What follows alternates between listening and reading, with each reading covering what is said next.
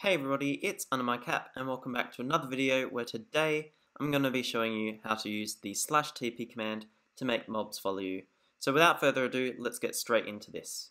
So as you can see here, I've set up some command blocks to help explain it. So I'm basically going to start off with the really simple command, which I hope all of you know, and then get straight on to the really cool command. So basically I will teach you how to make certain rules apply to entities. So for this example here, when the entity stands on a red concrete block, instead of the player or the entity walking off, the entity will be teleported to the player or any specified location you like. So the first bit of the TP command, which you will need to know for the second bit of the tutorial, is this. Now it's the basic layout. So you've got the /TP, you've got the @e, which is your data set or your data for entities. You can change this to @a, @p, it doesn't really matter, depending on what you want to teleport. But for now, I'm doing @e because I want to teleport all types of entities.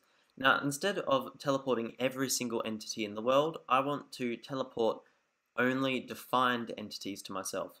So using the name equals NBT tag, it basically only teleports entities with that tag. So if I place a name tag on an entity called test1, this command will apply to it. Any other mob will not work. And then obviously the last bit is the destination. So wherever you want the entity to teleport to, you can put it here. So I just did myself just to make it easier. So as you can see, when I start this up and I place this on the villager, you'll notice that the villager will keep on teleporting to me. And this is really annoying because the villager is teleporting literally on me. What you can do to make this much easier is you can use the /execute command to execute the villager to a different location. And it's really simple. So what we'll do is we'll go, oh my gosh, if I can click on the command block, go /execute and then you go under my cap because that's where you want it to be teleported to.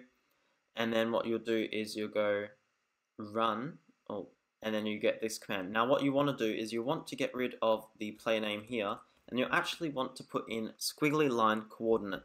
Now what this is actually doing is it's going to execute the command @me and pretend that I'm the command block myself. So if I did, let's say this, it will teleport it to me, but it will also teleport it through blocks above me. So let's try and test this out. So you notice the villager is not gone, but it's actually above me now, which is really, really cool. And you can do this whatever you like. You can actually change it so that, let's do this. The villager will be 5 out here. It'll keep on following me. It's really, really cool. The villager also bounces as well. It tries to copy every single move you do, and it's really, really useful. Now the second one is teleport if on red block. Now this command is really simple itself as well. It is the execute command as well, just with a bit more in-depth stuff. So basically what you want to do is you want to type /execute @e name equals test2. So I'm just doing test2 just to make it easier.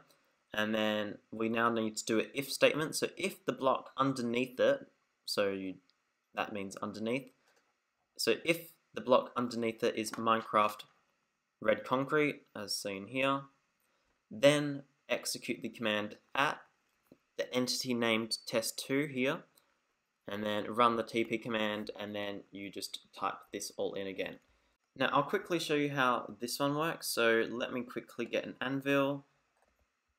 So if I change the villager's name to test2, so as you notice it's now test2, you notice nothing actually happens. Now this is because the villager isn't meeting all of the requirements. So if I get a red concrete block, so red concrete, and I place it just where the villager is about to walk, so let's place it here, you'll notice the villager gets teleported straight away to me, which is really cool. So what I'm going to do now is I'm going to place oh, okay, I do not know what I just did. What the? So that's basically it for the video. If you did enjoy it, please leave a like and also subscribe to the channel if you are new. That would be greatly appreciated. I love creating a whole bunch of fresh new Minecraft content, which hopefully not a lot of other creators make. But yeah, if you do have any other suggestions, because I'm really running out of ideas for these videos, please comment it in the section below. That would be greatly appreciated. I do not know what that villager is doing. What the? And I'm terribly sorry that I haven't been making a whole bunch of Bedrock videos. I am going to build a PC soon, so hopefully I'll be able to get Minecraft Bedrock on that and do a whole bunch more Bedrock videos. But for now, because I only have Java, yeah, I can only do Java videos. But yeah, so make sure you subscribe, like, also check all my socials in the description below as well as my website, and I hope you have a great day. See ya!